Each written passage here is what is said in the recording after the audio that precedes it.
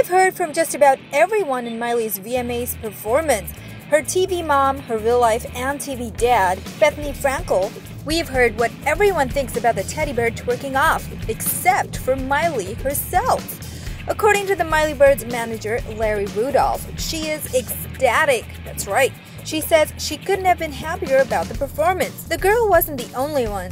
Larry says everyone in the Cyrus camp was cheering the performance too. He says, "We were all cheering from the side of the stage. It could not have gone any better. The fans all got it. The rest eventually will." Well, they did get everyone talking. So did you guys like her performance? Drop in your comments to let us know. Thumbs up if you think Gaga's performance was better. And don't forget to subscribe to More to the Music.